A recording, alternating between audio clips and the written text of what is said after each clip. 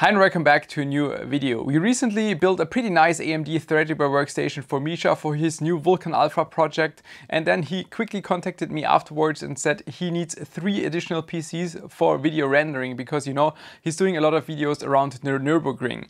And then he told me that he has a budget of about 5,000 euro for each PC, where I said, that is way too much, you don't need that much anymore these days for a simple video rendering rig. So I configured something that is much more price performance oriented, and we're going to build these PCs today.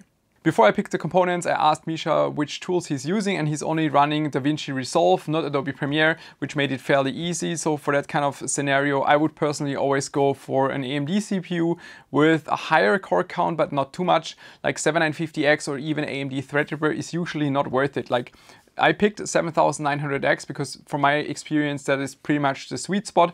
If you pay more and get more cores, you only shave off a little bit of rendering time in the end. So you might reduce it from like 10 to 9 minutes in the end. But I mean, as long as you don't render 20 videos a day, it doesn't really matter if you once a day have to wait for 9 minutes or 10 minutes. So price performance wise, it just makes much more sense to go for a CPU like this. Even an 8-core CPU would be absolutely fine. I'm using the B650E gaming Wi-Fi, CPU is already placed in the socket. I mainly picked the motherboard, even though this is technically already overkill, but it has a very good VRM, so during the rendering phase, it definitely won't overheat, for sure it won't. And it also has Wi-Fi because I know that Misha is going to work over Wi-Fi.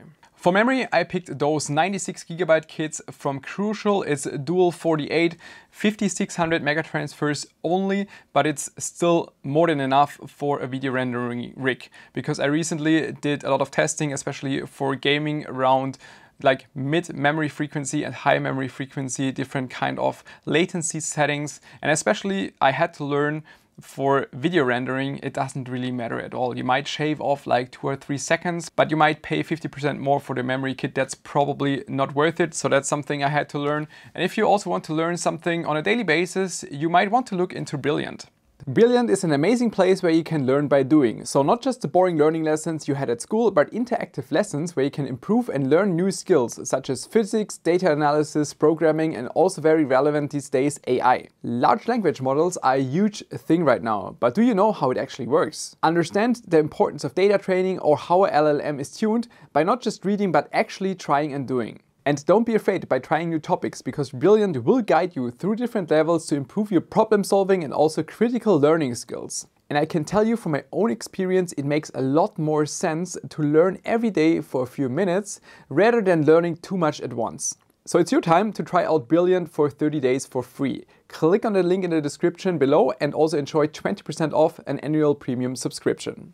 Regarding the M.2 SSD installation, you just have to know that this slot and the top PCIe slot are sharing lanes, so avoid populating both unless there is a specific application where you need all of that. So that's why I will use the top one and this M.2 slot right here. For the 3 systems, I bought 6 of those Lexar NM790 SSDs with 2 TB each. Price performance wise right now, that is one of the very good options. And especially with 2 SSDs in each system, he can split up like the system itself with maybe necessary tools and everything, and a second one for additional data. Already mounted both of the SSDs, removed the protective film on the heatsinks. Going to mount these. And memory sticks, also in place. I have to say, I also like it without RGB. The systems will be air-cooled. I picked Thermalright Peerless Assassin 120 SE cooler simply because price performance wise, it's just a very good solution. I paid around 36 euro per cooler, and especially for what it is, you know. Typically, if you do video editing, most of the time you're going through the timeline, do some cuts here and there, and during the playback, it's just mostly the GPU that is loaded and not the CPU. And if you're rendering out the video during maybe like 8 to 10 minutes time, this is more than enough cooling wise, and it's just much more user friendly and it will not fail over a long time period versus maybe the risk of a pump failing in an AIO. KryoSheet on the CPU, same reason as why I didn't go with an AIO with the pump, because this won't fail and Misha will never have to replace or like repaste anything underneath the CPU cooler. Also, when it comes to the GPU, you don't need an RTX 4090 these days for a little bit of video editing. You know, even in my system, usually I'm editing 4K with a 60 FPS and I'm technically using a 2080 Ti. And this card is about twice as fast, a 4070 Ti Super. So yeah, that's still more than enough. Also, such a RTX 4070 Ti Super is not such a heavy chunk as an RTX 4090, which will make transporting much easier because I eventually have to ship those systems and make sure they arrive in one piece. Also, 12-volt high power on these won't be an issue. The power consumption is not that high. But first, I will pre-assemble everything 3 times, then also do BIOS flash, and then also install Windows 3 times. For the case, I decided to go with the BeQuiet Shadow Base 800.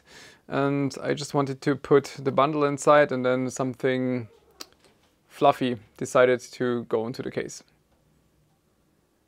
So Makita, maybe we have to keep this as a cat bed, or maybe not. You know, the nice thing about those simple air-cooled systems is also how easy they are to build and also how quick. If you just take a little bit of time and just relax during building, it takes maybe about an hour to build a system like that. The only thing I still have to do is add the PSU and finish the cable management. Also going to use a BeQuiet for the PSU, picked a Pure Power 12M with 1000 watt. I know this is technically overkill for this kind of configuration with an AMD Ryzen CPU and a 4070 Ti Super. But if Misha ever wants to change to maybe a stronger CPU, because there's still CPUs coming for the socket and also a different GPU for the future, then this PSU would certainly be able to handle it. So far, so good. The only thing I want to highlight is that yeah, in this combination with this PSU and case, even though it's the same manufacturer, the 24-pin cable is quite short. It is really a bit of a stretch to get it in there. So yeah, it should be maybe 5 centimeters longer. Otherwise, yeah, really on the edge. 12-volt high power cable, also not beautiful, but this way I don't have to bend it as aggressively as routing over the GPU. So I prefer this one. Doesn't look as nice, but yeah, should just work. All the systems are so far ready to go. I configured everything like the fan curves of both case fans and also of the CPU cooler. So it's really quiet while editing. You can see even now it's doing the video playback, and now we can take a look at how much resources this actually takes. In DaVinci Resolve, you can see that's the timeline, and if I just fast forward between different video clips, those are video clips I took with 4K resolution. So you can see, yeah, for daily video editing, what you need is that this playback here at good quality is working without any kind of issues, like without any kind of stuttering. You can see this is fully smooth, and while doing that, we can also check how much resources this takes up or what kind of components it's loading. You can see during this 4K playback, CPU is sitting at about 60 degrees Celsius. Package power is between 70 and 80 watt of the CPU, and the GPU is also not that much loaded. See peak 50 degrees Celsius, between 40 and 60 watt GPU load. So just the video playback alone doesn't take up that many resources. The only thing where you might need more is memory. So if you load longer videos into the system, then you might need maybe 30 to 50 gigabytes depending on the size of your video files and how many you load into the program. But you can see just with these few video files, it only takes up 10 gigabytes of system memory right now. So there's still a lot of reserve. Just as an example, this would be an 11 minutes long YouTube video, 4K, the same as I'm shooting my videos. Overall, this would take about 6 minutes to export, and we see that CPU is at about 88 degrees Celsius. This is because I picked a fan curve that is very low speed, because the PC even in this state stays very quiet. There is still a lot of headroom for CPU fan curve. If it would hit above 90 degrees Celsius, then the fan would spin a lot faster. But I think in this state, even then, the PC can stay quiet. And if we scroll down to the GPU, we can see there is still not much going on. So this system will have a lot of reserves, even for video editing. If we go into Task Manager, check memory, we see only 12 gigabytes are used for this type of video export, and the CPU is only loaded to about 60%. So much about this video. I hope that with this video you will realize that you don't need to spend so much money on video editing rigs these days. Even this is much more than you usually need. So you could definitely get a good video editing rig these days for maybe 1,500 euro. You could go for a little bit less graphics power, maybe an 8-core CPU if you want to, a smaller motherboard, a little bit less memory, and it would still work perfectly fine even for 4K videos. All right, thanks for tuning in. See you next time. Bye bye.